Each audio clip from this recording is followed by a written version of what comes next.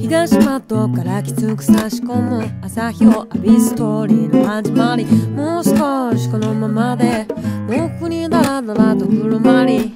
サイコロ転がしてゆくようにやっとめくりきったんだ日曜日。でも今日こそはやり遂げたい、ちょっと今日からは変わりたい。走り出した心とは裏腹になるのが現状だ。焦り出した命はカラカラ、欠かせやしないスパイス足りないんだ。ストレス社会の6連勤、家の前で中金4万円だってなんとなく見ていた通販、やっぱ今日は眠たいこんな時間だ。ワンツースリーで行くよ、急ぐことはないからワンダリングトリップがいいや。たまには戻ってさ、ワンツースリーで行こうよ、急いではいないからワンダリングトリップがいいや。 Goes a long way。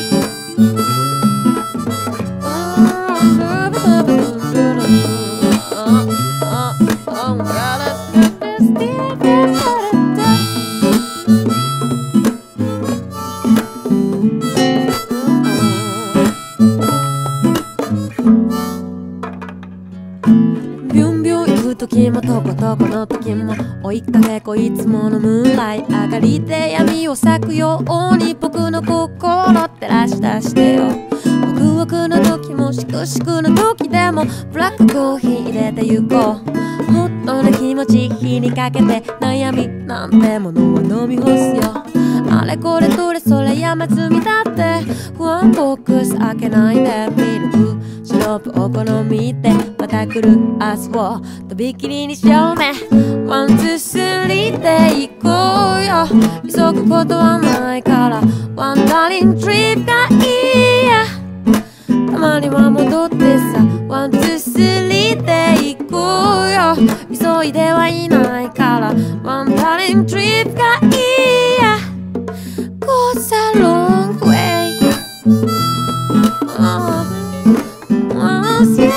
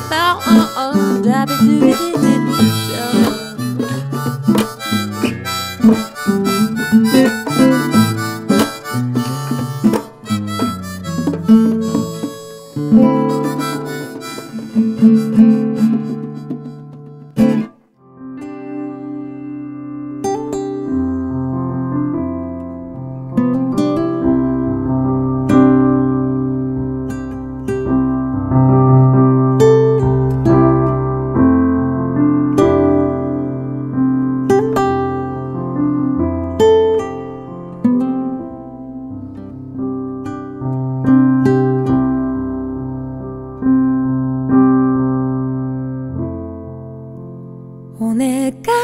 最後に願いを聞いて、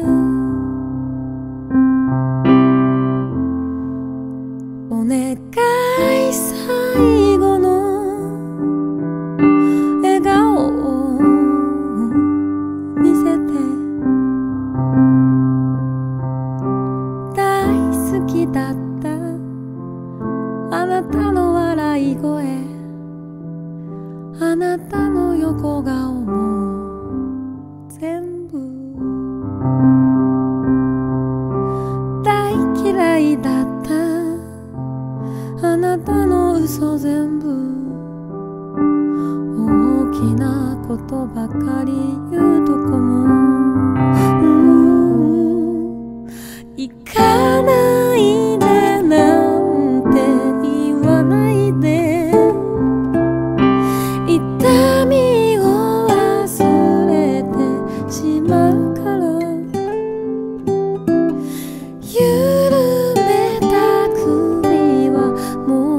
話してよ。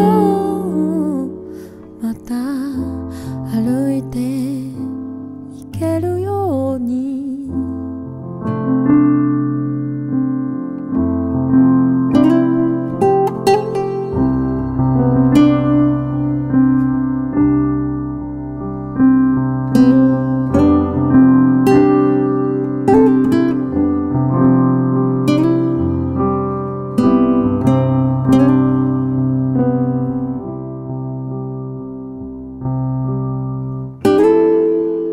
大人になんて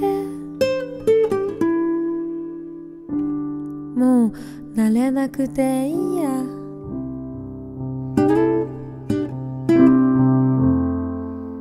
物分かりで我慢ばかりすることでしょ。好きだと言ってよ、抱きしめてほしいよ。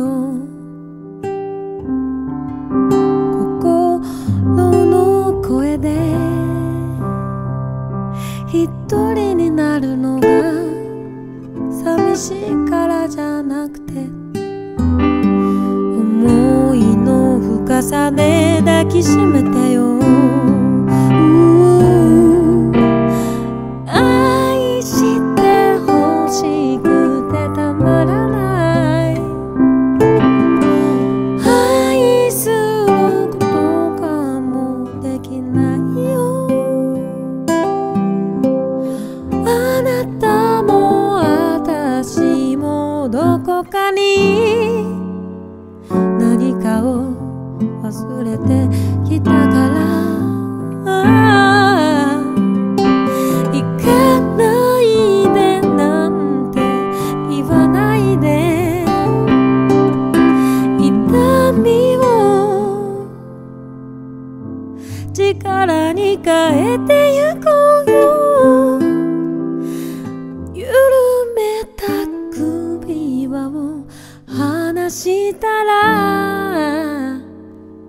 また歩いて行けるよ。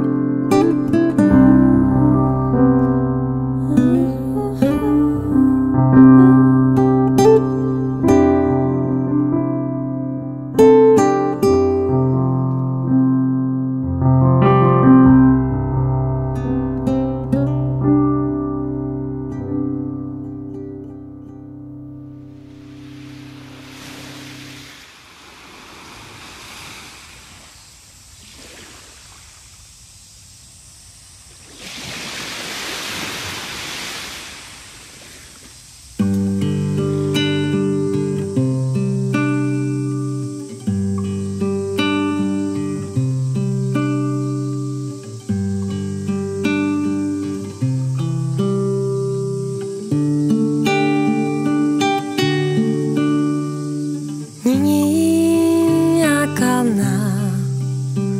あの海から人の声が去りゆく。じりじりと火花を散らす線香花火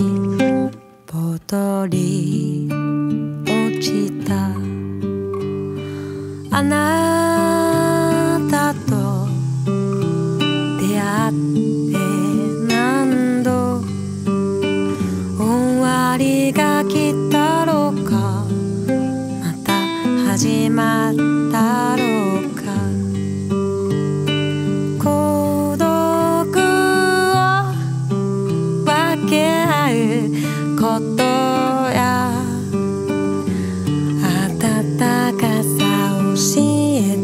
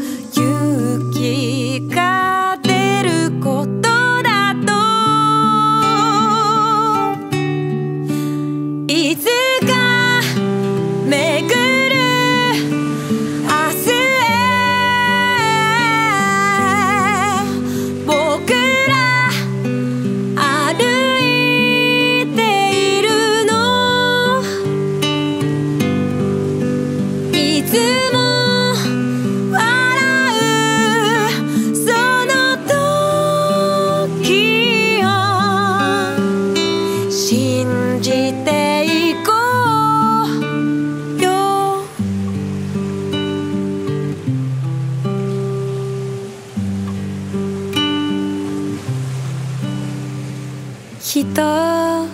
のことを気にするばかりで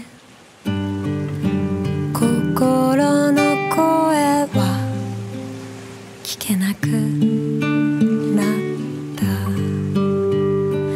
願うほどこぼれるばかりで嫌いになることは上手になったいつか巡る明日へ僕は歩いてゆこういつも歌うその時もあなたのそばでただ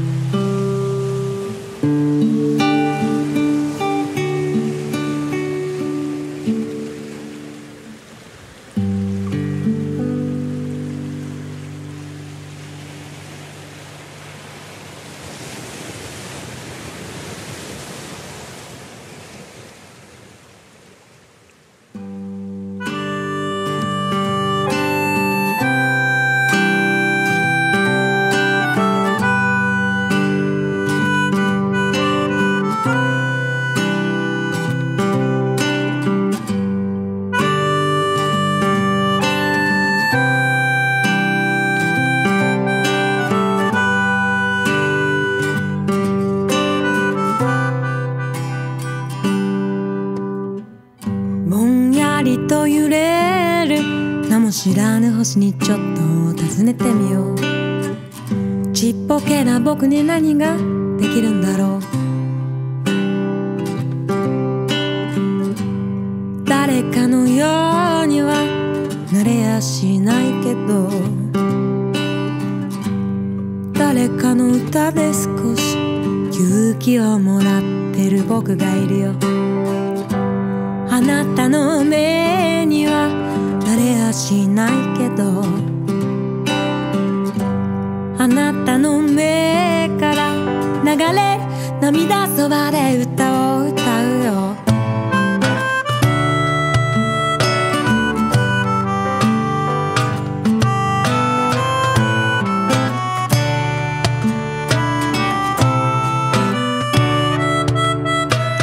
何を言われたって私らしく生きていきたいな何をなくしたって私らしく笑っていたいな何を恐れたってうつむいた先には明日は見えないから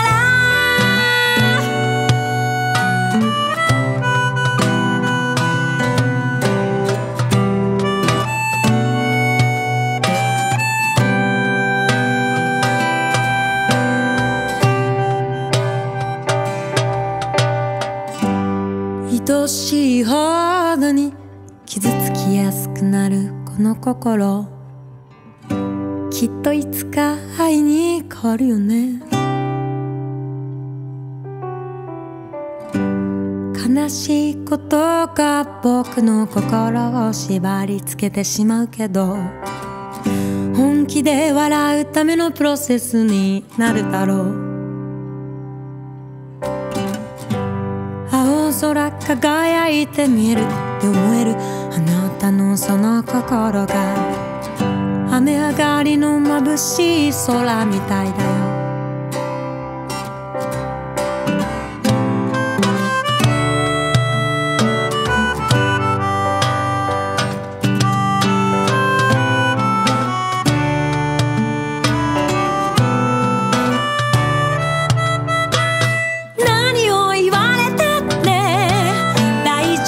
あな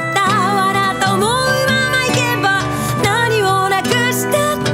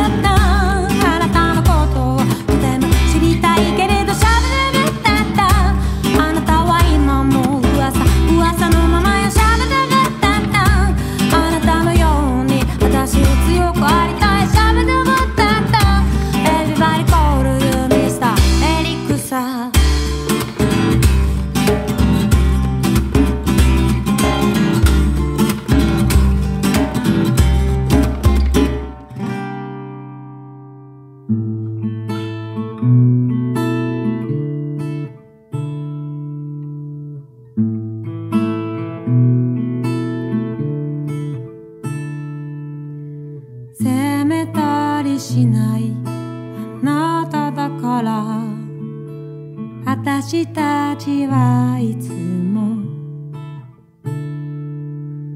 泣きわめいたり怒鳴り合ったりすることもなく冷静な日々を過ごしている。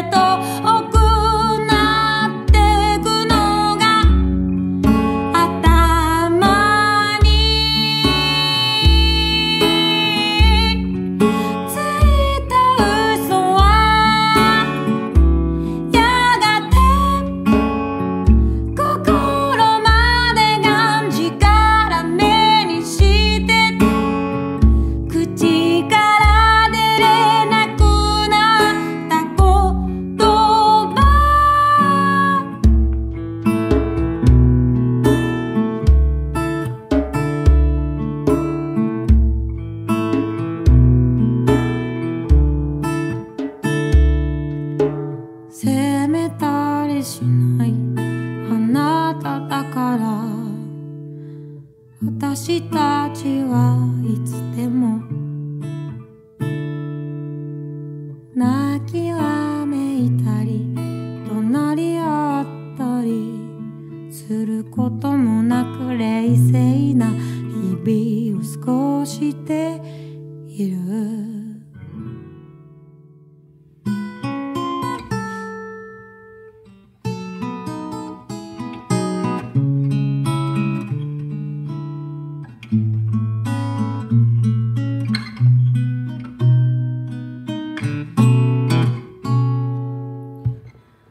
僕の隣の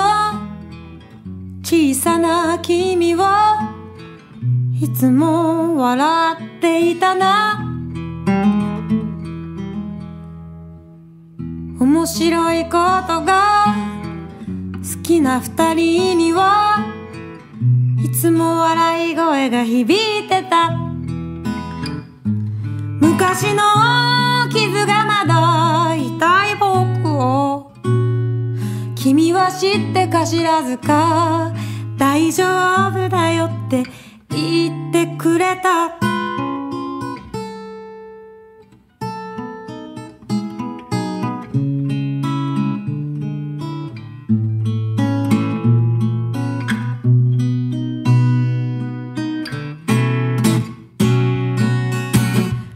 3年くらいの2人の日々は振り返ると同じ絵浮かぶよ。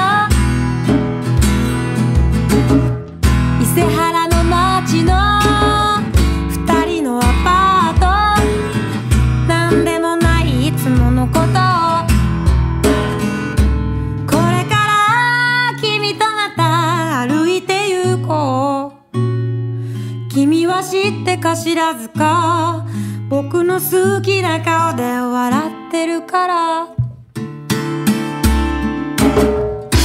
君の幸せを願っていたよ例えばそれが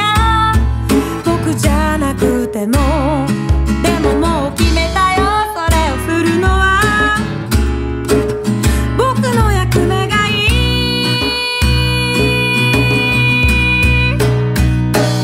いいつまでも二人で歩いて行こう君は知ってか知らずか僕はこの日々が大好きだから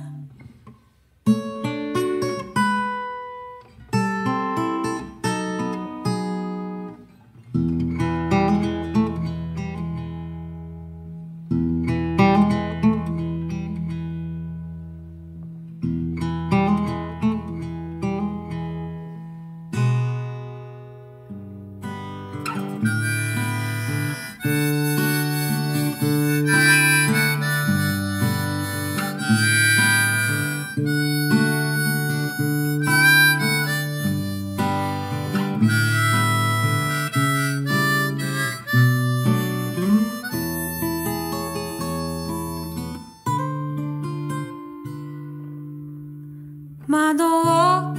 眺めると君が不意にギターを弾き出した流れる雲と同じようにふわふわふわ歌い出した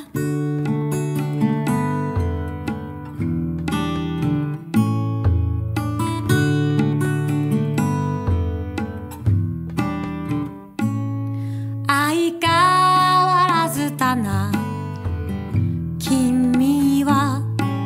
歌いながら泣き出したこないだ来た男の人に悲しい歌もらったかなあの日から君は負け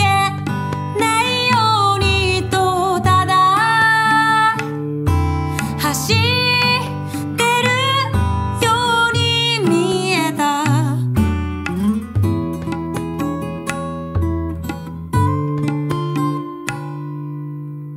過去をなくそうと君は不意にここを飛び出した流れる雲を越えるようにざわざわざわといなくなった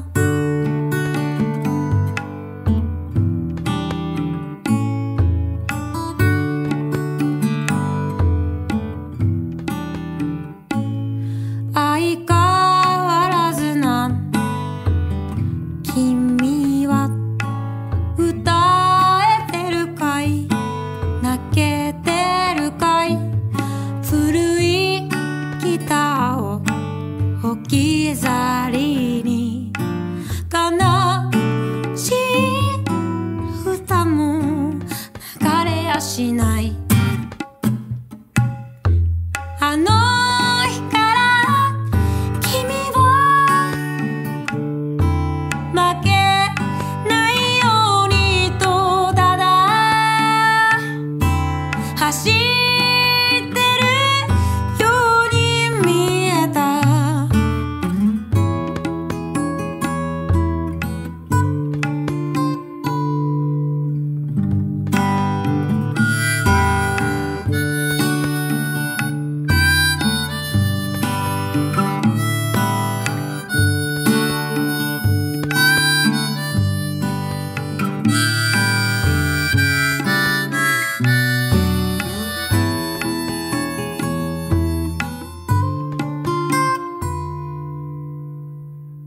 年を重ねた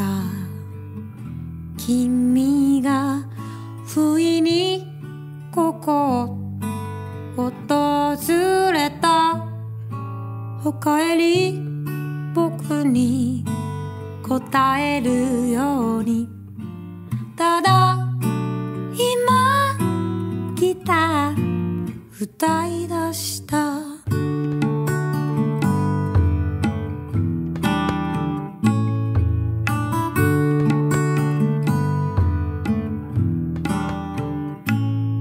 相変わらずの君だ。歌いながら嬉しそうだ。ここへ来たら自分に戻れる歌もらったかな。あの日から君は負けないようにとただ走ってるように見えた。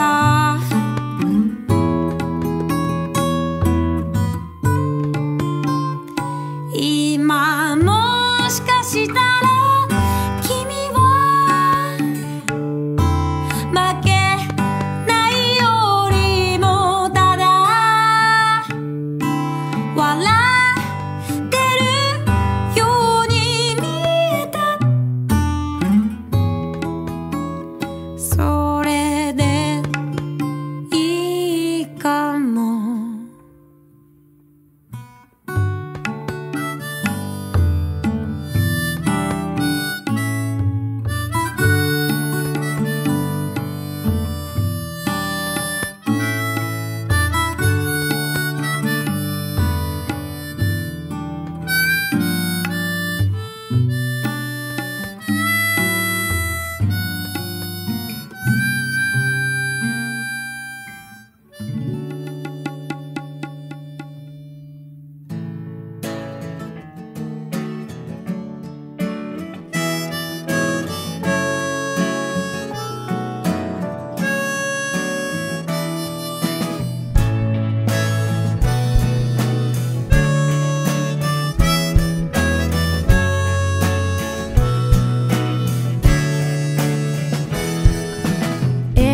どうして怒っているの。美味しいコーヒーの入れ方を検索してみよう。どうしてしかめっ面なの。操ってよ、もっとコントロールしてよ。難しいな難しいな、グルーブってのは難しいな難しいな難しいな、グルーブって1 or 2かける0はイコール0。優しくなりたいよ、君の笑顔を忘れ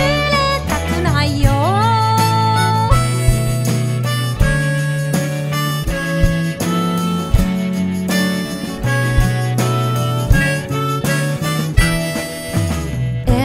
どうしてやることなんて山ほどあるのは、それは二人同じでしょう。どうしても分かってるはずだけど、不意にこぼすのさ独り言。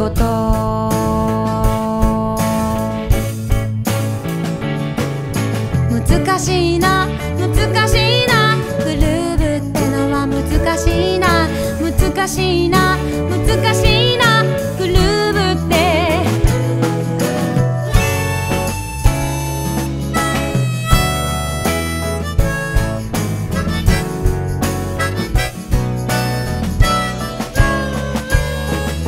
あれどうして怒ってないの。君を笑わせるため必死だったのよ。面白いな面白いな、グルーブってのは面白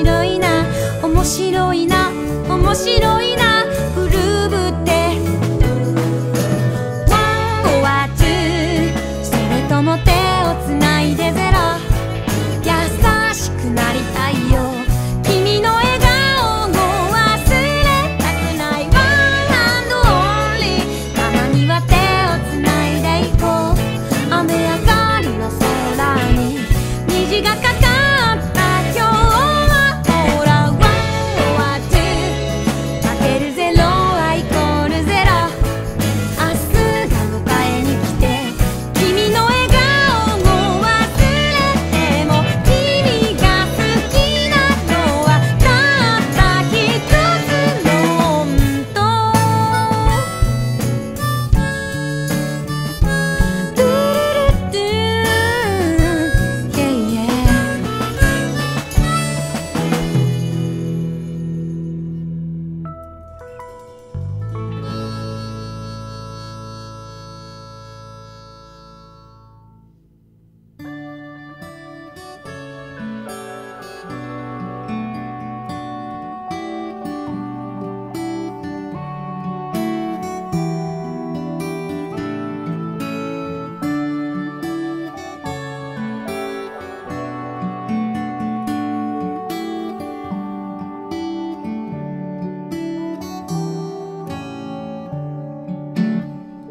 新しいこのギターで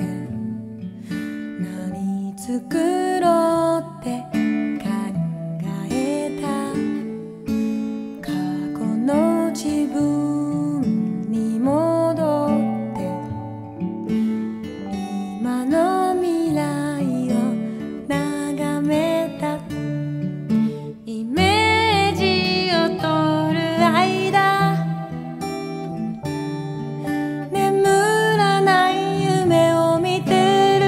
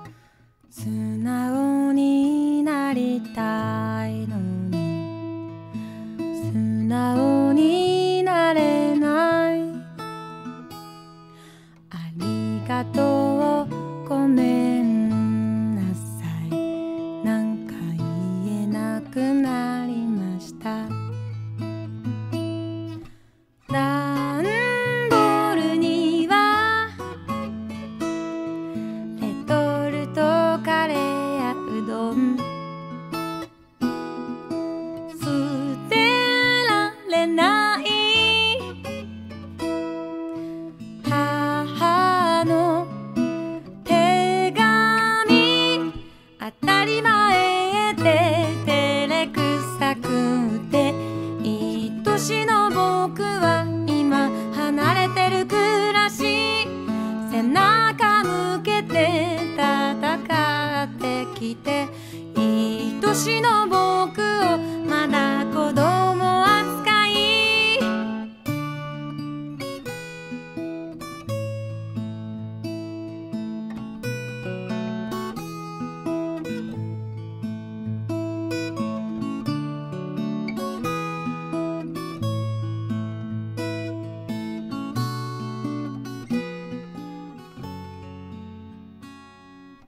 気がついたら出てた父の口癖、もしもしもくしゃみもそっくりと言われました。キャッチボールの球はいつしかなくしたまま帰ってこない。当たり前っていつまでもじゃなくて、久しぶりの父はこんなに小さかったかな。当たり前に心配してくれるのも、一緒に写真を撮れるのも、一緒にご飯を食べられるのも、あと何回くらい、あと何回くらい、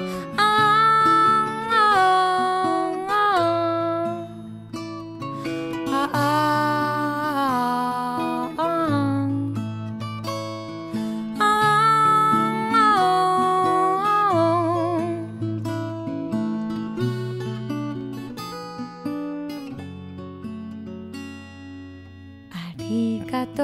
う、ごめんなさい、なんか言いたくなりました。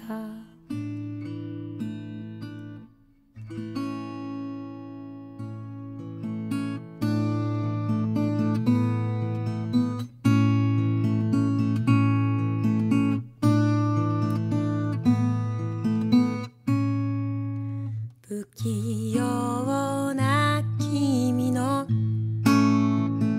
笑顔が浮かぶ、不安なほどに頑張ってしまう、君を笑ってても知ってる。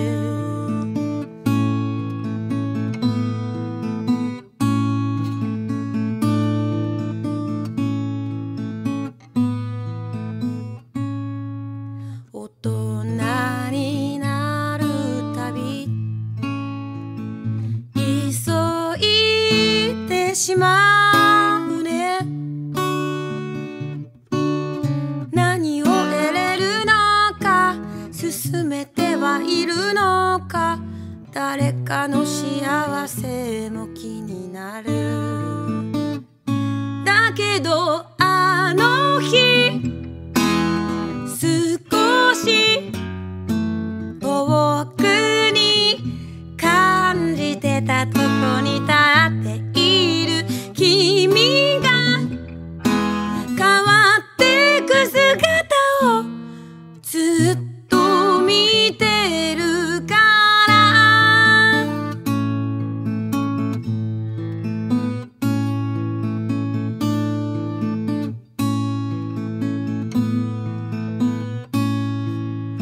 夜のしじまに雨粒たったたん、七夕の空っては今年も雲の上ワルツの舞踏会をしてる。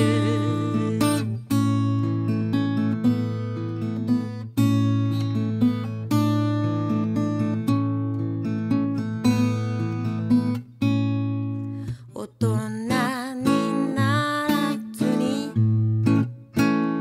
急ぎもせずに笑いませんか、夢見ませんか、今君の幸せを願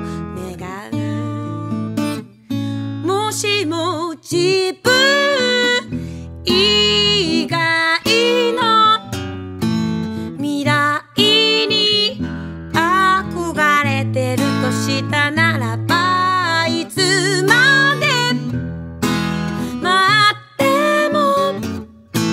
うなずける日は来ないから、焦り迷い時々つまずいてしまうのならば、君が変わってく姿をずっと見てるから、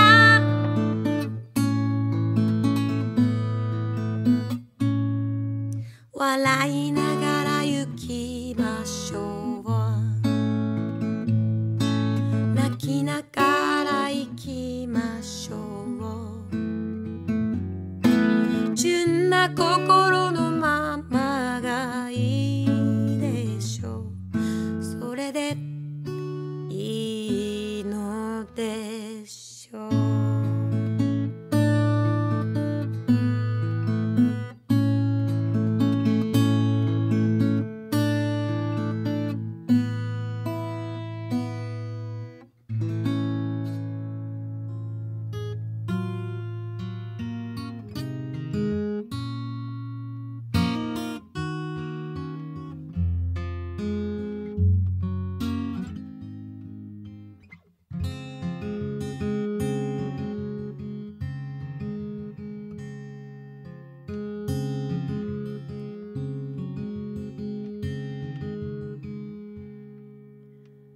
傷つきそうなことは鼻から避けてきたし、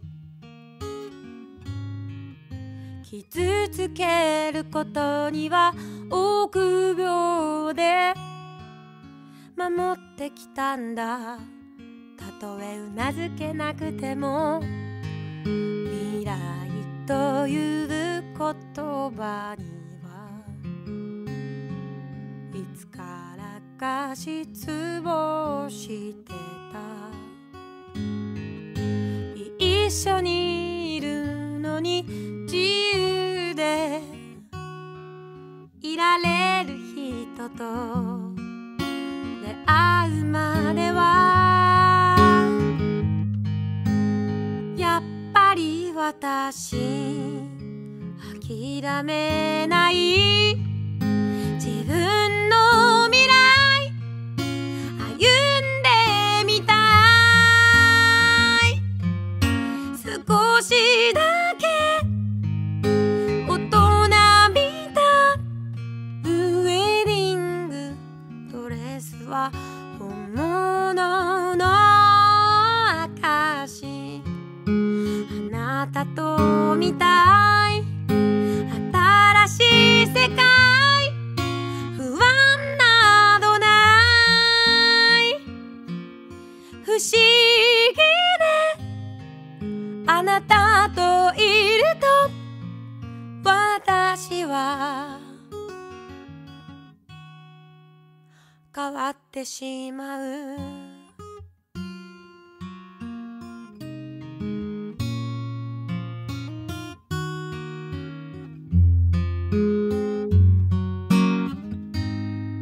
2年前は友達、心には雲がかかってて、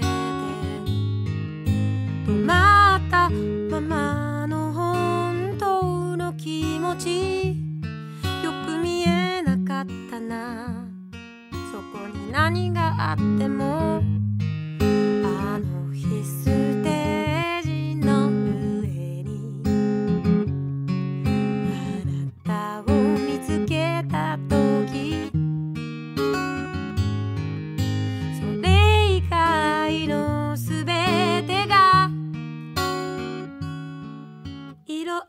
で見えた出会ってしまった過去や傷ついたすべてに今日は祝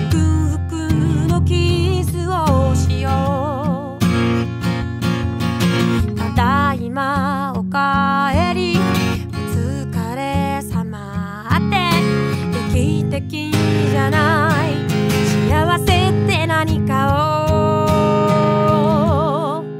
教えてくれたもうずっと私諦めない夢見た未来歩んできた過ぎ去って滲んでしまってもぼやけた記憶をたどってる今日のように諦めない自分の未来歩んでみたい少しだけ大人びた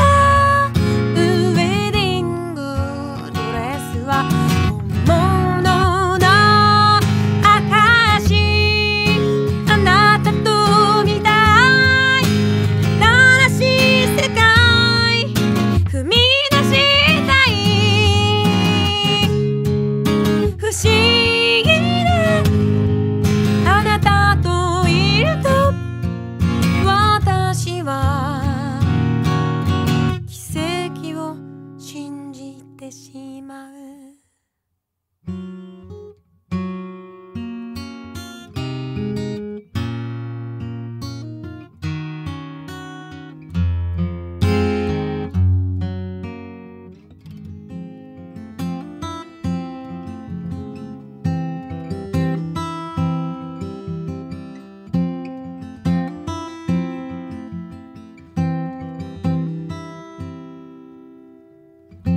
人付き合いの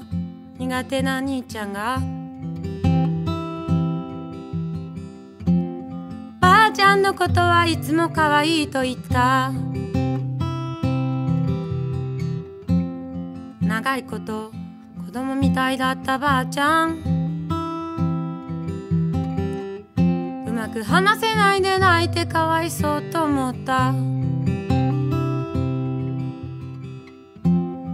私が成人式の日にはばあちゃんはぼーっとテレビを見てたまずい今日は外に連れて行こうと兄ちゃんが振り袖を脱いでドライブに出かけた人の心はわかりませんだからあなたが見えるものもわからない人の心はわかりませんだけどそれからすぐのバレンタインばあちゃんは空になった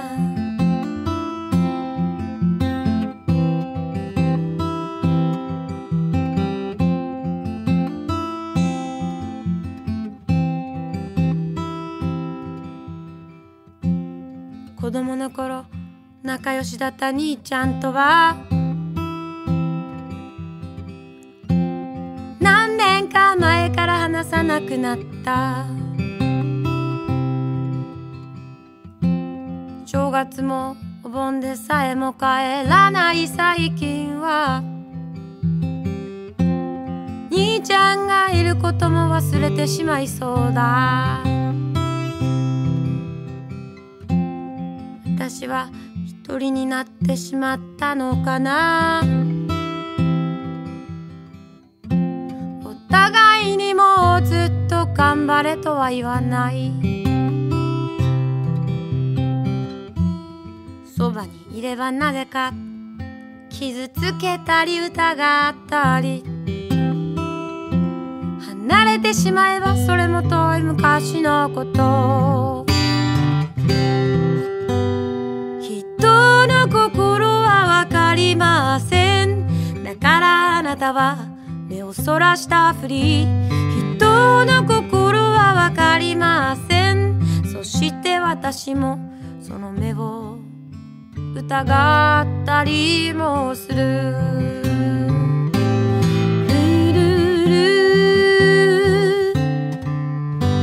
人の心がわかるようにきっと私たちは言葉を使う。でも人の心がわかりすぎて時々私たちは恐れてしまう。自分の心がわかるようにきっと私は歌を歌う。自分の心がわかった時、いつかあなたのことがもっとわかるように。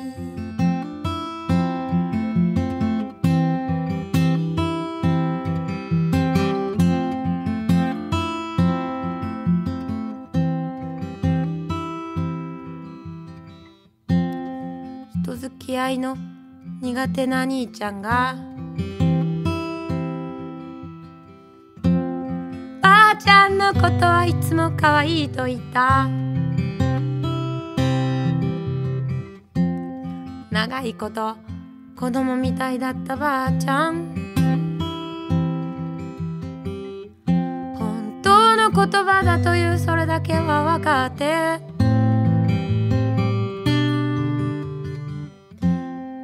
嬉しかったことを思い出していたよ。離れてみればわかることもあんのさ。「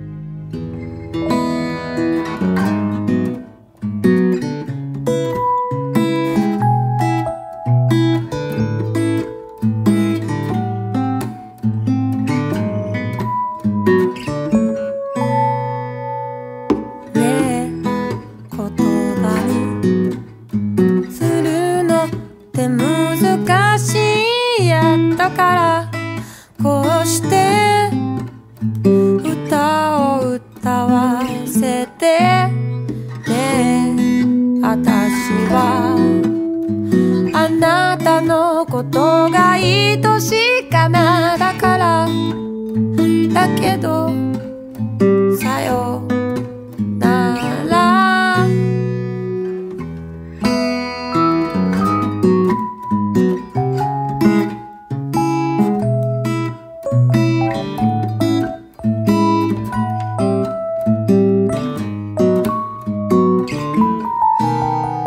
これから二人別々の道歩いても大丈夫だよ。大丈夫かな。ありがとうありがとうなんて切ない言葉だけど、あなたのことなんだか不思議な気持ちで見てるよ。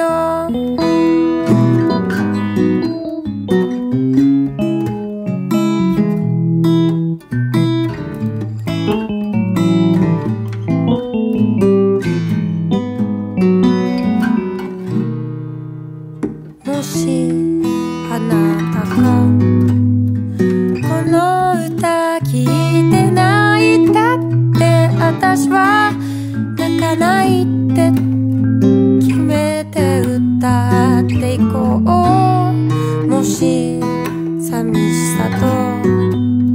愛しさが混じり合ったら心は涙は何色なのかな。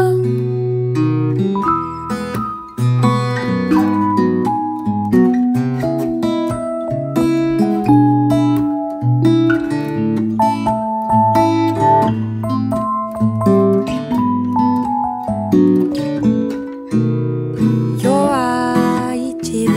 を責めたりしなくていいから約束一つだけ自分の心を聞いて。明日へと行くことはあなたへの贈り物。今はまだ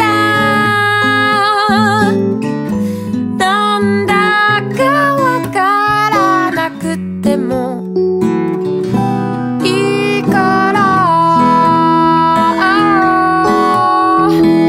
ありがとう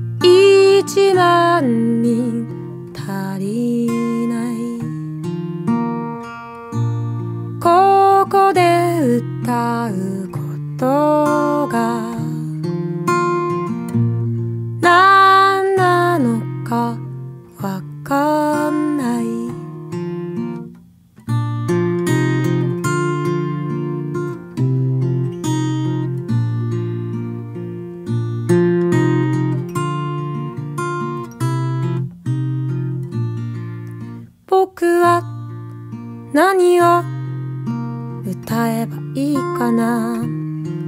なんだかわからないのが本音です。桜の木の芽吹きを僕はちょっと前から待っていました。それよりも何かやらなきゃいけない気もするしな。強く生きるってなんだろう。絶対的に嬉しいことは一人じゃなくてよかったこと。絶対的に嬉しいことはまだここにいられたことだな。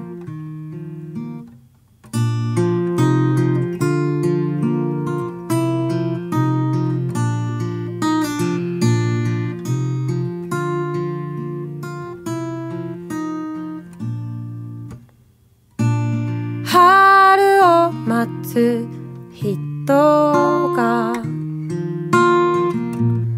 1万人足りない。ここで歌うことは何なのかはわかんない。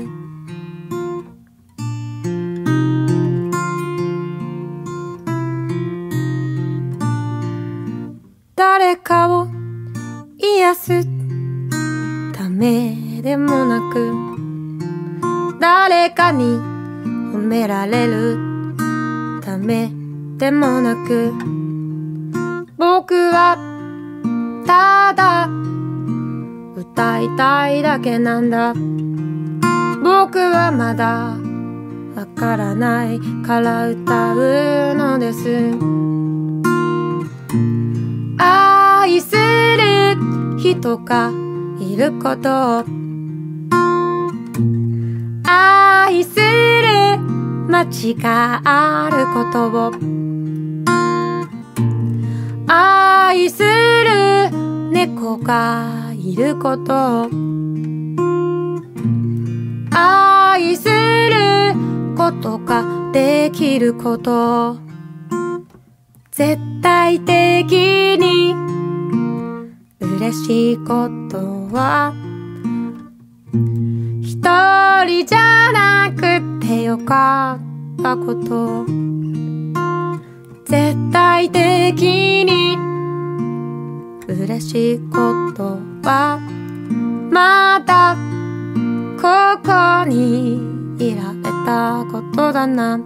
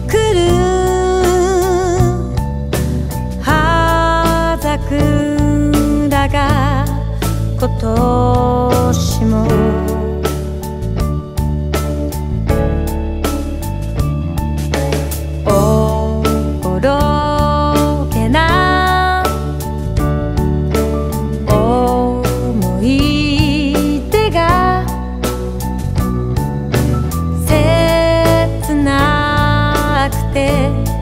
滲んだ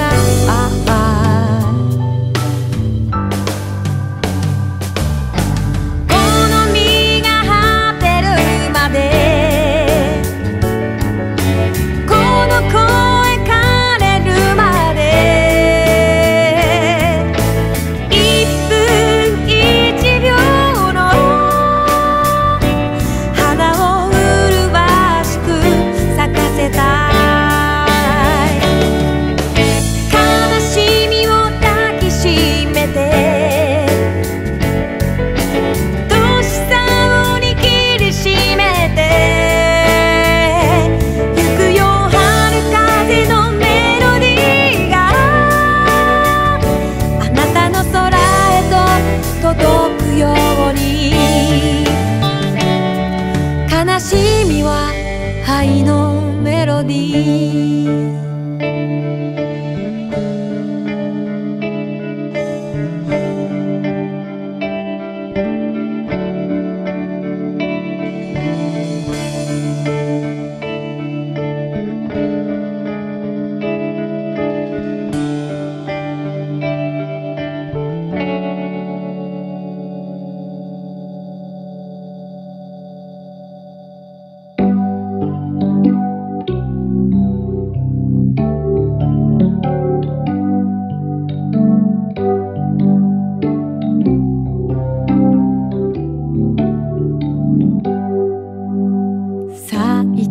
咲いた桜が咲いた綺麗に散ったと書いてあった兵隊さんの命のことだ1940年代教科書は書いたあれやこれやと欲しかった結果偉い人たちは心を奪った願い事を言うことも会いたいと思う気持ちさえも世界はどうして奪い合うのこんなにも持っているのに平和はどうしてここにあるの当たり前にあるものって思ってたよずっとずっと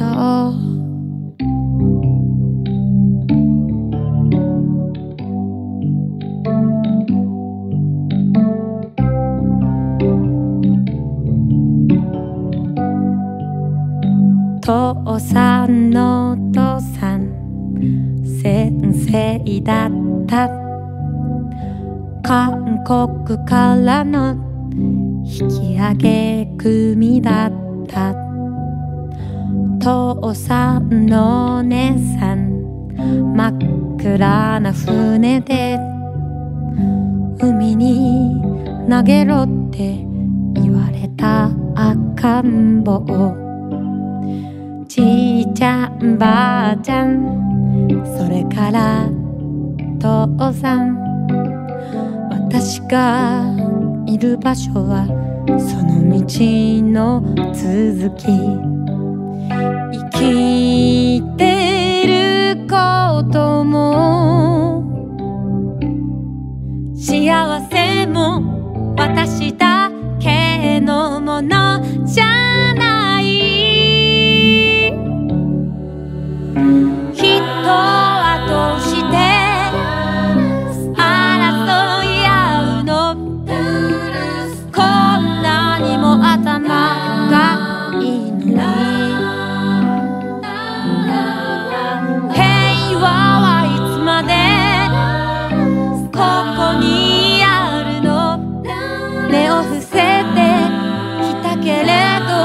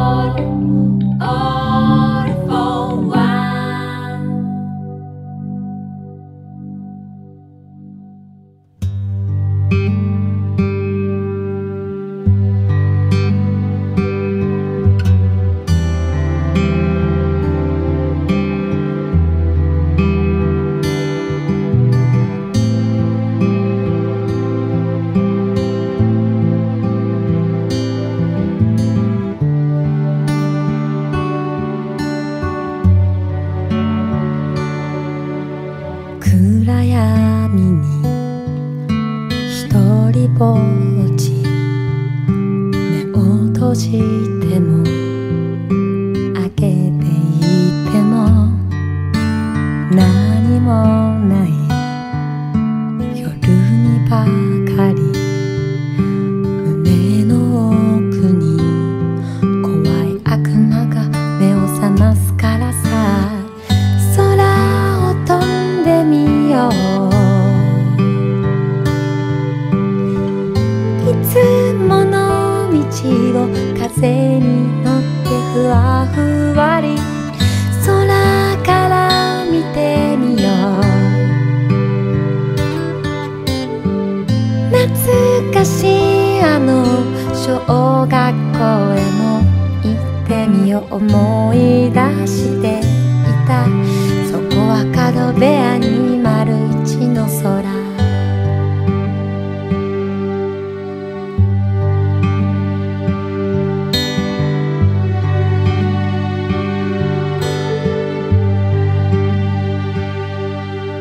眠れない夜は空を飛んで街を眺めてみて、あなたが言う屋根が小さくなってきたらさあイメージしてみよう。いつもの道を上から見下ろして空を飛んでみよう。眠れない夜の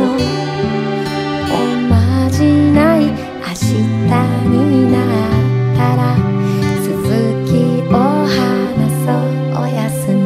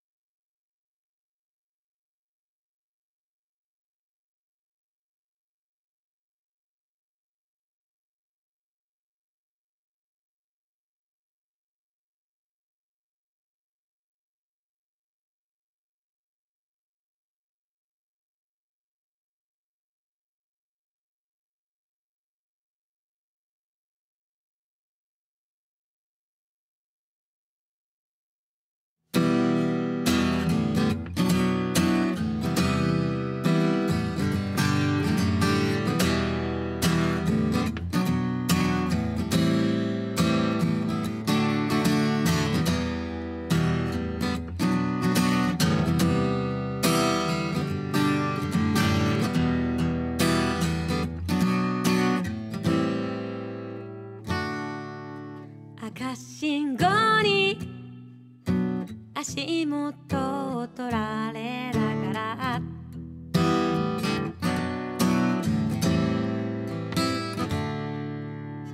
こんな景色見たことあるようななんて振り返ってる。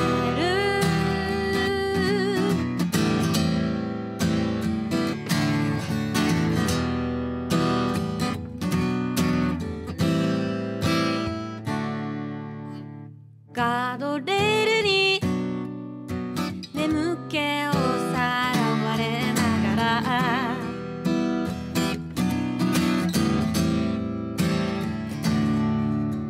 夜の街灯が優し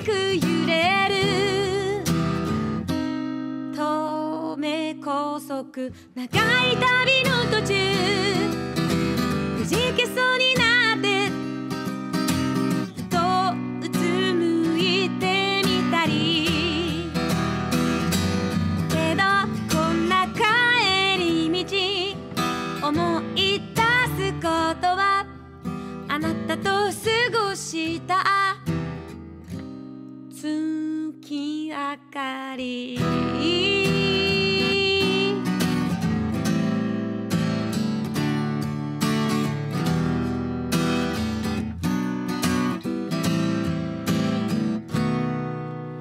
長い旅の途中出会って別れてまた助けられてたりきっとこんな帰り道泣きたくなる理由はあなたが照らした